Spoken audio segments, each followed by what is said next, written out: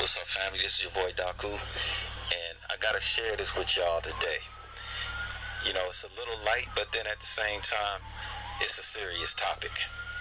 A family member of mine, which means she's a black Native American, black African Native American, more indigenous to the territory that we call the United Snakes of America.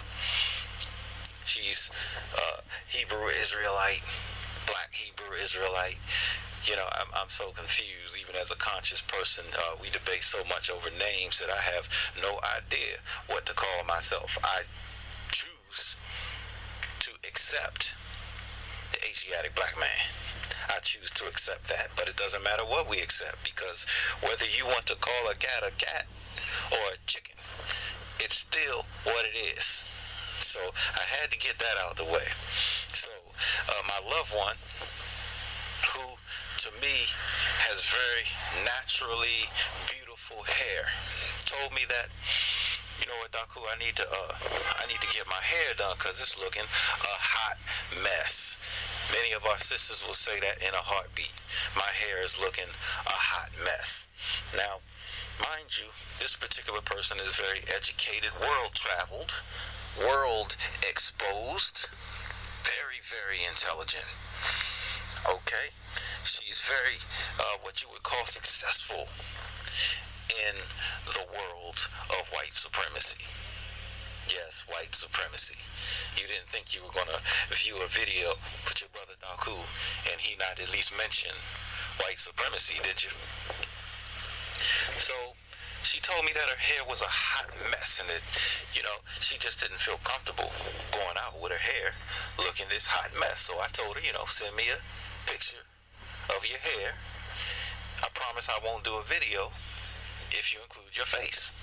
But she was kind enough to send me the picture of her hair without including her face, so that I could speak to you about how ridiculous we are and how poisoned against ourselves we are.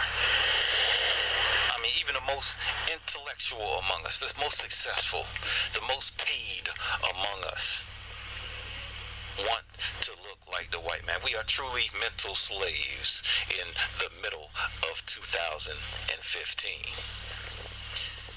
I'm wondering, is it me, or do other brothers out there love the way our sisters look in their natural skin, if you will? I remember back in high school, man, I had this crush on this girl. She was so black, she was blue-black. She didn't have hair all going all down her back. She had, as the Honorable Dr. Khalid Abdul Muhammad would say, hair so nappy and beautiful that it looked like a million black power fists standing up on top of her head.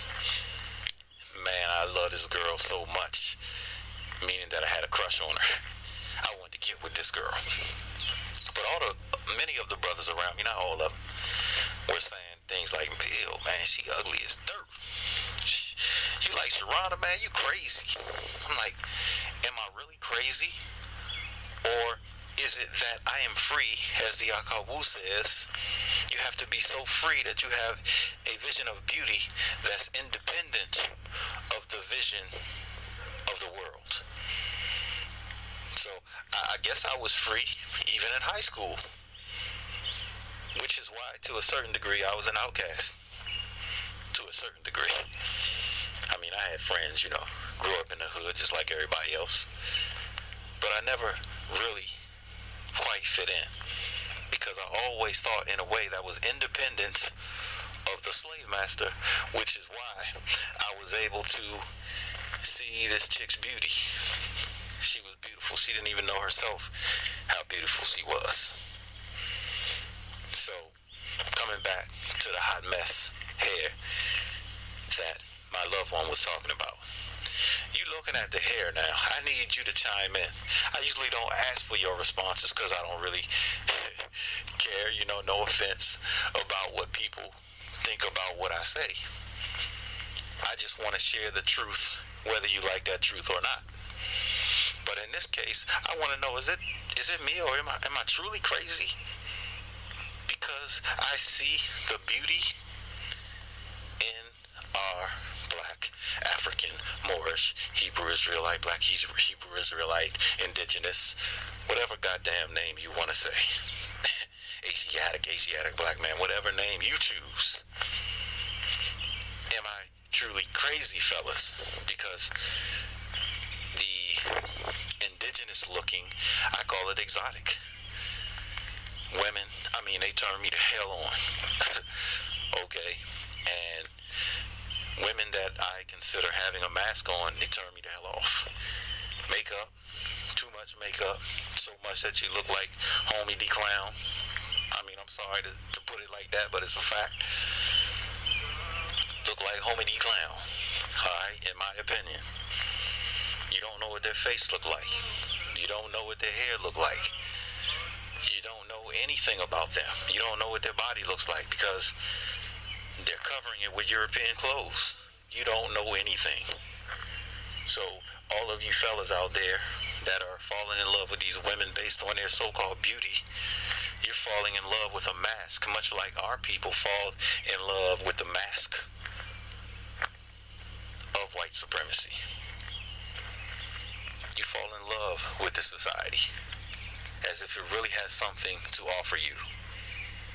And the truth is, it really has nothing to offer you but death. And if it's not your own death, it's your comfort at the expense of others. Your comfort is based on the death of your neighbors, of your family. But I digress. We're talking about so-called natural hair. And why do women call it a hot mess? Is it really a hot mess? Or is your brain and your mind a hot mess? Just want to give you something to think about. Please feel free to respond. Good, bad, or ugly, I'm not going to care. Either way, as I said, I'm always here to share the truth with you, or the so-called perceived truth, whether you like that truth or not. This has been your brother Daku Akabo Wakatu.